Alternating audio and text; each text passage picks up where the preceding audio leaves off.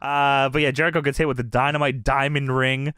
Jericho is now bleeding all of a sudden. That's crazy. And then MJF walks over. He's taunting, and he looks off the side, off the top of the cage. He looks over, and he says, "That looks really safe." Put you to bed, baby. I think he yelled, "Is there a crash pad down there?" Jericho's gigging.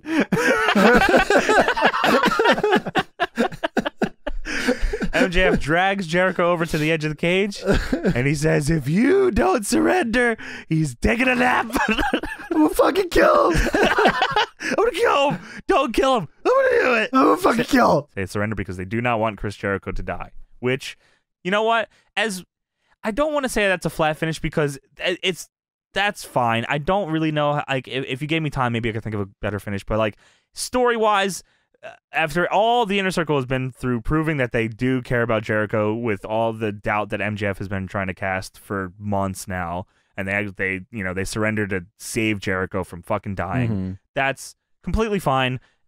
And once they tell that story again in fucking a year from now when MJF wins the title, I'm sure that'll be great. Absolutely. But then after this is where the broadcast cut off and went on. They took a picture-in-picture, and I had enough, and I blacked out and I went to bed. After this, they ruined my fucking life. I'm never gonna be able to fucking.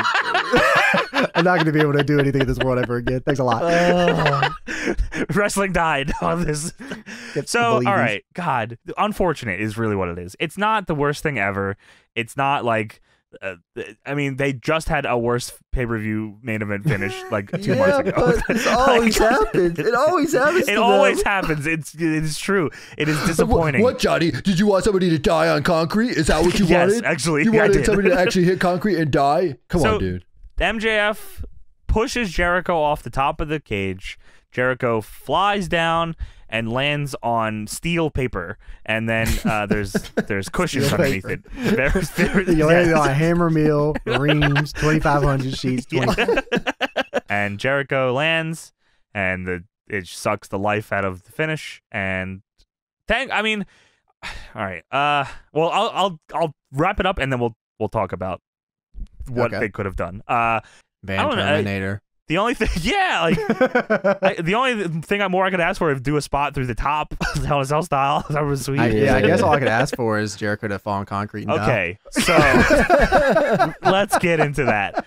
Man, don't do the bump. If you got it, either don't do it or do it so he goes through and we can't see what he lands on. I am begging you. Yeah, just make it a black hole that you can't see what happens. Make it on the other side. a hollow First off, they've bottom. done this before.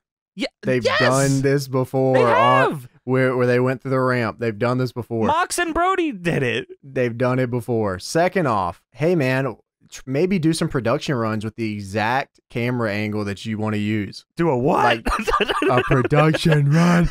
We don't do those. We only have 9 days.